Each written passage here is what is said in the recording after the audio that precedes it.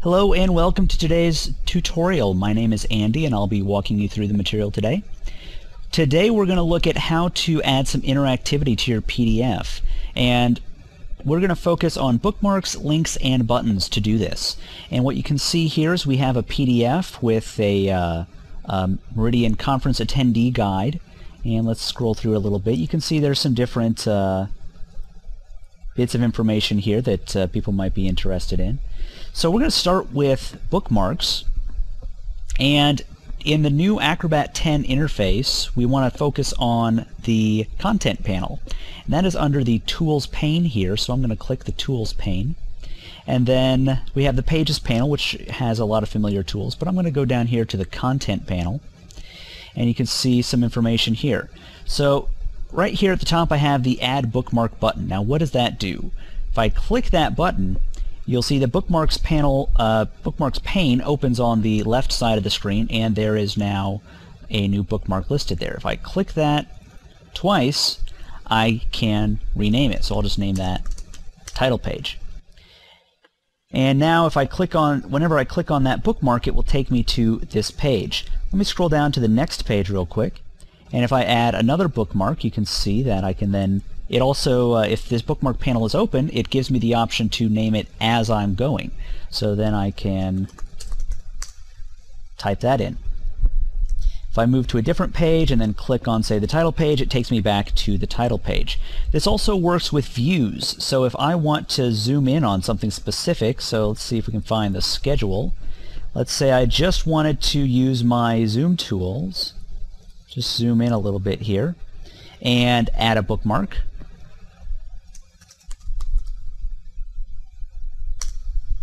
I can click away and click back, and you'll see that I'm zoomed in at that level. I'm going to remove that bookmark. I can just hit delete to do that, and I'm going to click the welcome page icon again.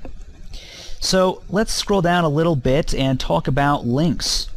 Links allow us to add a link to either a separate web page or another part of the document. So let me click the link tool here, and I do this by pressing and dragging around the object I want to be clickable. So I can press and drag around this, and it gives me some information here. I can make this visible or invisible. I'll make it invisible. And what do I want to happen when someone clicks it?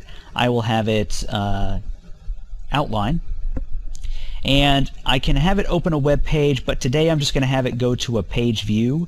And now I have to find the page I want to move to. So I want it to move to right here where there's information about wireless internet access. So I will click Set Link there. And now if somebody clicks on that, then it will move to that particular page. So if I click the hand icon here, I can view this as the end user would be viewing it.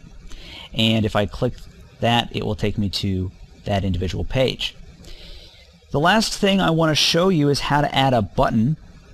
So let me go to the schedule here, and if I click the button icon here, I can press and drag an option here. So I'll just place a button here,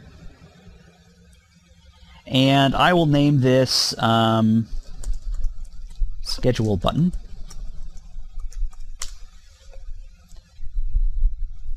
And I'll double click the button and get some information about it. And I can change the appearance, and I can actually change the fill color so it doesn't have any color at all. And the options field here, we have access to the label field, which the end user will actually be able to see. That's what will be printed on the button. So I'll type print schedule because that's what I want people to be able to do when they click this button.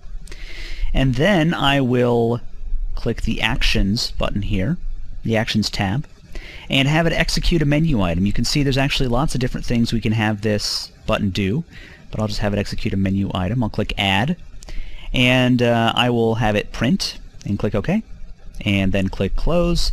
And when I click my hand tool, you can see that the print schedule icon appears, the print schedule button appears. I can click that, and then the print options appear.